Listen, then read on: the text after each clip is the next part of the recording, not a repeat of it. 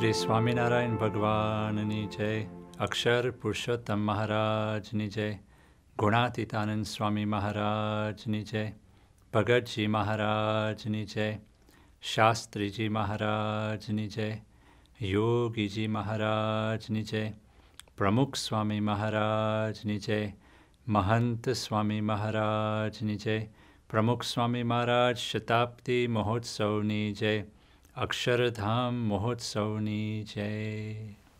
All of us have to make major decisions in life, especially as high school and college students. We decide between different internship offers, where to go for our next family vacation, which university to go to, which classes to take, and many more. However, we also make very subtle decisions that not only impact us physically, but also in our satsang.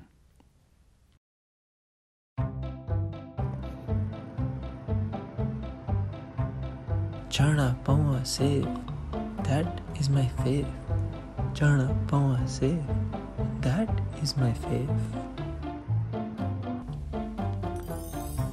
Yo, what is this guy rambling on about? It's whatever. 2K. Alright, LeBron. Bruh. Wait, should I take notes? Nah. Wait, why did my mom call me? Oh yeah, Ghar Sabha. It's cool.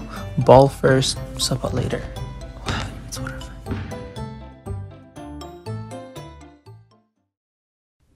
As we saw, we make many decisions on a daily basis, both small and large.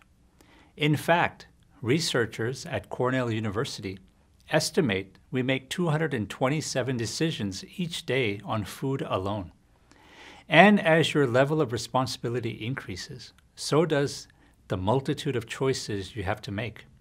It's estimated that the average adult makes about 35,000 remotely conscious decisions each day. Each decision, of course, carries certain consequences with it that are both good and bad. We make these decisions to get closer to the result we want, but sometimes we end up missing out on the opportunities that are right in front of us.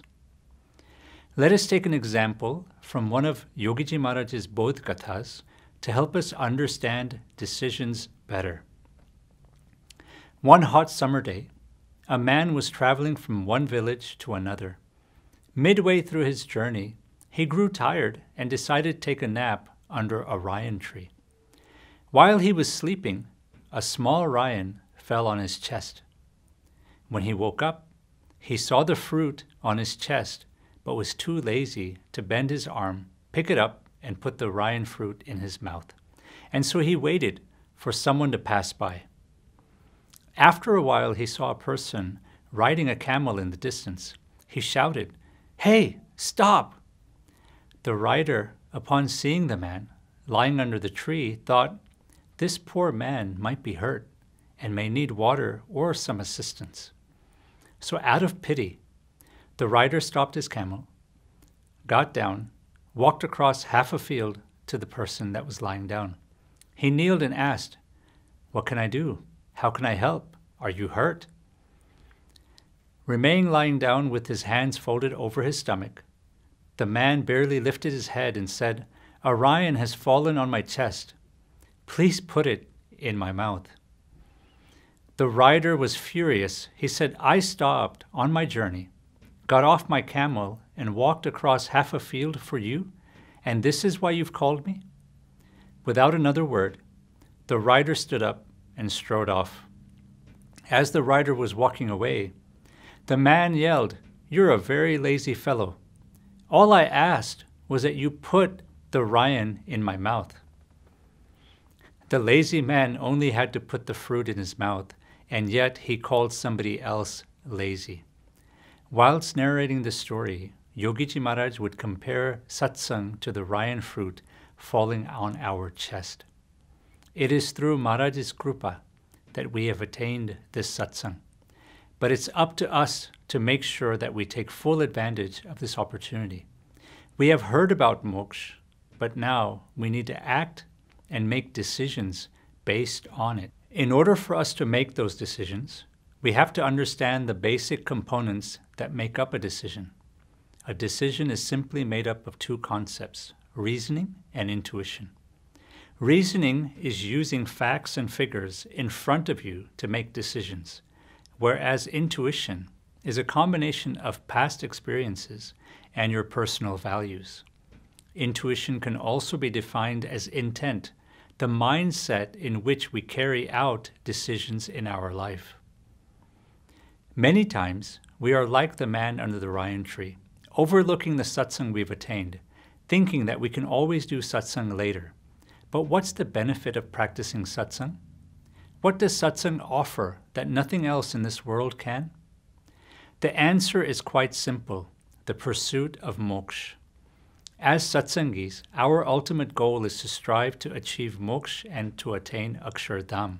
But unless we understand what moksha is, why we should pursue it now, and how we can attain moksha, we may not be able to make the decisions needed to persevere on our journey to that final goal. So let's start with understanding what moksha is. As many of us may already know, moksha is the liberation of the jiva from the endless cycle of births and deaths by becoming like Akshar and worshipping Purushottam with servitude. Moksha is a term that many use or know even outside of satsang. It is defined as ultimate redemption. In this sense, it may seem that moksha is only attained when our soul leaves the body and achieves a higher state of being. But in essence, moksha is mo no she, meaning detachment from attachment. So in that sense, anytime we can be detached from all of our worries, all of our anxieties, our attachments, our desires, then we can experience that feeling. It doesn't have to be after death. People experience this ultimate bliss due to their association with the Satpurush. But we may ask ourselves, how is the peace and happiness we experience from attaining moksha different from that of this world? Bhagwan Swaminarayan answers this very question in Vachanamrit Saranpur number 1. He says, if one were to gather together all of the pleasures of the Vishays, of the countless millions of Brahmans, even then it would not equal to 1/1,000,000th of a fraction of the bliss which is present in just one pore of Bhagwan. Now this is the reasoning part of decision-making to help us make moksha-based decisions.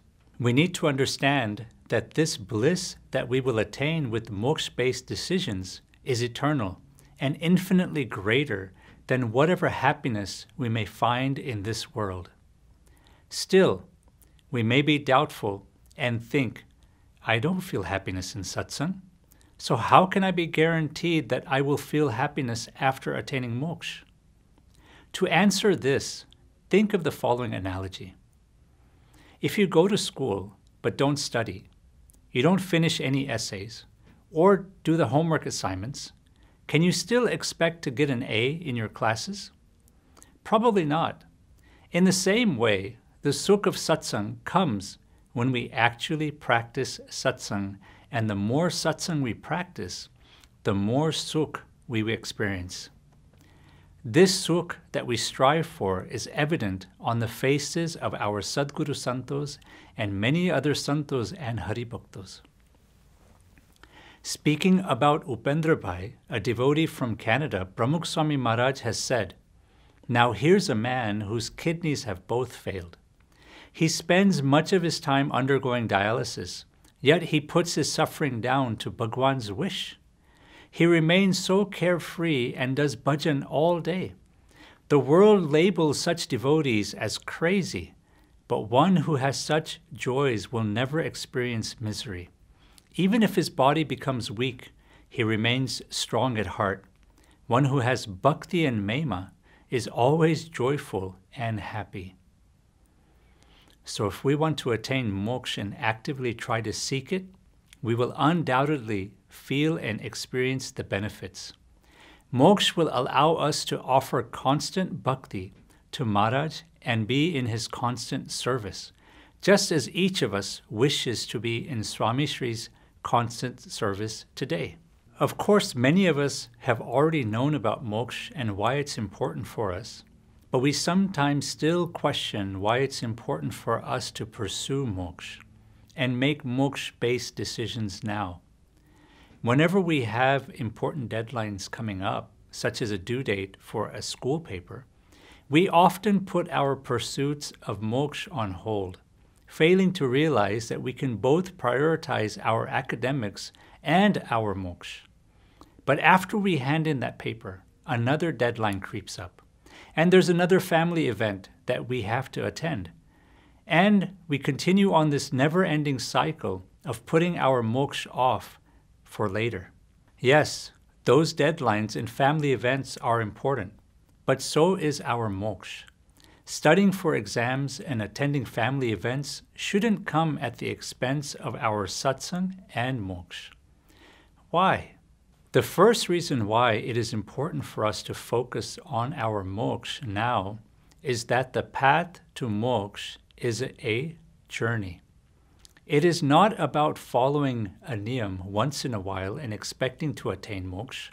Rather, we have to understand that it is a process. Consistent effort and progress is required of us. Think about it this way. If we want to become better at a craft, whether it be a sport, a musical instrument, or a form of art, we can't expect to master it within a few days. We'd need to practice the craft often and with dedication, and only then, with time, would we achieve mastery. In the same way, moksha is attained through the consistent and daily practice of satsang. Hence, the earlier we begin on our journey to moksha, and the longer we do satsang, the greater the sukh we will experience and the closer we will become to attaining moksha. The second reason why we should prioritize moksha in our lives is that making a habit of doing daily satsang and pursuing moksha will help us in the future. As Kishores and Kishoris in high school and college, we are fast approaching the start of adulthood and our careers. Right now, we are constructing the people we will be in the future. The habits we create now will be the habits by which we live in our future. There will always be tons of excuses for us to not do satsang and put aside our journey to moksha. However, by creating a habit of doing satsang and pursuing moksha, we can ensure that we always progress on our journey. This point is exemplified by a prasang from Akshar Brahm Gunatitanand Swami's childhood. Mulji Sharma was told at a young age, "This is the age to play and have fun. You shouldn't spend time in worship like this. You can worship Bhagwan when you grow old." So Mulji Sharma went to look at what the adults were doing and concluded, "Father, you said that I should worship Bhagwan only when I become old. But I wandered through the whole village and did not see even one elderly person worshipping Bhagwan. I think that to say that one should worship Bhagwan in old age is wrong. Bhagwan should be worshipped from a young age." Why were the elderly in the village not worshipping Bhagwan? Simply put, they were accustomed to worldly activities, not doing satsang. They weren't in the habit of doing satsang. Like Mulji Sharma, we need to develop a habit of practicing satsang so that we can continuously progress on the path to moksha, both now and in the future. This is precisely what Gunatitanand Swami has taught us in the Swaminivado. He says everyone remains happy due to some reason, but becomes eternally happy due to two things, Bhagwan and Atma, and leave the many other forms of material support behind. Swaminivado, Section 2, 87. The third reason for making moksha-based decisions in our life is to prevent ourselves from choosing the wrong way to achieve our goals. Cheating on exams, plagiarism, or lying to achieve our grade, degree, or career may seem okay in the short term, but ultimately we know it's not the right way. We want to make sure we make decisions that do not violate any professional norms in our life. Moksha-based decisions, decisions based on the intent to please Mahant Swami Maharaj, will keep us safe. Most professionals that lose their license in a variety of industries are not due to the lack of knowledge, but lack of professionalism, tied to things we just briefly mentioned, lapses in telling the truth, maryada, or judgment. Mahant Swami Maharaj has perfectly summarized the importance of prioritizing moksha in the Satsang Diksha Granth. In Shlok number 2, he writes, "This body is a means for moksha, not merely a means for indulgence in sense pleasures. Rare and perishable, this body is not repeatedly attained." Then he writes again in Shlok number 3, "Personal and family activities are only for the sustenance of the body. They are not the ultimate objective of this birth." And in Shlok number 4 he writes, "The body has been received to eradicate all flaws, attain the Brahmic state, and offer devotion to Bhagwan. All this is certainly attained by practicing satsang. Therefore, mumukshus should always practice satsang." So now we know what moksha is and why we should prioritize it in our lives. But we might now be asking ourselves, what are some practical steps we can take to progress spiritually and attain moksha? One such step is to have a firm resolve that moksha is what we want to strive for. If this thought is constantly in our minds, then we will be able to align our thoughts and actions towards this goal. Daily, we should reflect in attaining moksha as our purpose by focusing on the importance and the need to attain liberation. And that is why Gunatitanand Swami reminds us in his Swamini Vato, in section 1, Vata number 301, he says, "Apre to akshar dhamma jau che, evo ek sankalp rakho." And Pujya Mahant Swami Maharaj further elaborates in the Satsang Diksha Granth in Shlok number 145, he writes, "What have I come to accomplish in this world, and what am I doing?" And then in Shlok number 146, he writes, "Having attained oneness with Akshar, I offer devotion to Purushottam." In this manner, one should reflect on one's goal each day without laziness. The second step we can take is doing samagam of the Satpurush Mahant Swami Maharaj, as moksha is only attainable through the Pragat Satpurush. We are reminded by Sriji Maharaj in Gadra section 1, number 54, the title is The Gateway to Liberation. In it, Sriji Maharaj says, "The sadhu who is singularly devoted to God and who possesses the attributes of Swadharma, Gnan, Vairagya, and Bhakti is the upholder of Bhagavad Dharma. The Jeev can be released from Maya only if he keeps himself in the company of such a sadhu." Our gurus have also emphasized the importance of doing the samagam of the Satpurush. સ્વામી બાપા, એ ગાંધીનગરનું અક્ષરધામ, દિલ્હીનું અક્ષરધામ અને અમેરિકાનું અક્ષરધામ બહુ જોરદાર છે, પણ શ્રીજી મહારાજનું અક્ષરધામ કેવું હશે? એ તો અનુભવ હશે, પોતે જ્ઞાન થશે ને તમને લાગશે કે અહીંયા જ અક્ષરધામ છે. On October 23rd, the year 2000, Pramukh Swami Maharaj was in Chicago. At the end of the evening Sabha, he gave the following Ashirvad. મોક્ષના કામમાં આપણે ગમે ત્યાં માથું ભરાવું નથી, ભીતમાં માથું ભરાય તો કંઈ જાય નહીં, દ્વાર હોય તો બહાર નીકળી શકાય. એમ ભગવાન આ સંત છે, મોક્ષનું દ્વાર છે. એવા સંતને રાજી કરીએ તો ભગવાન રાજી થઈ જાય. એના દ્વારા આપણને એ કાર્ય થાય. કારણ કે એ પાત્રને ભગવાન સિવાય કોઈ બીજી અપેક્ષા નથી, ઈચ્છા નથી. આ લોકની માન, મોટપ, કીર્તિ, પ્રતિષ્ઠા નથી. એવા યોગીજી મહારાજના દર્શન આપણે કર્યા કે કેવળ ભગવાન પરાય નથી. Pramukh Swami Maharaj explained that moksha is available for those who associate with and serve the Satpurush. It may seem as though doing the Satpurush's samagam means doing his seva physically, but that is not the case.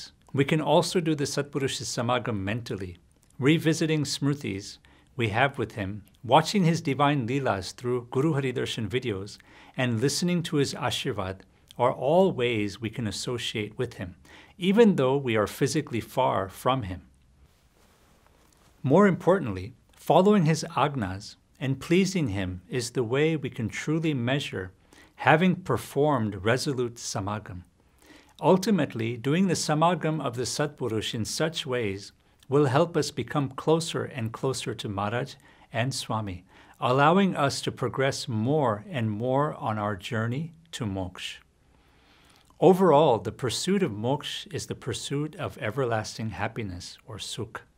Not only can we experience this bliss after we leave this body, but also right now in this very moment. Since moksha is our ultimate goal in life, prioritizing and taking consistent steps towards achieving this goal is necessary for the liberation of our Atma. Following the Satpurush's Agna, developing our understanding of the Akshar Purushottam Upasana, and doing Samagam of Mahant Swami Maharaj are all steps that we can take. Striving to be one step closer to attaining moksha today than we were yesterday is how we can progress in our satsang and in our journey. After all, like what the man from Yogiji Maharaj's Bodh Katha, nobody else can attain our moksha for us. Ultimately, through the necessary guide of the Satpurush, we have to tread the journey to attain and experience that sukh. Moksha may be an end goal, but is still in our control. We will come across decisions that might at times blur our vision, but if we keep a clearer mind, we'll find that no longer we will be blind. But we can't keep delaying it. We must commit to start now and never quit. In the end, you'll see, it'll be worth it. Make it a priority now, and it'll become evident how much we are missing out on. The feeling of moksha, everlasting bliss, is something you want to feel now. Shri Swaminarayan Bhagwan Ni Jai.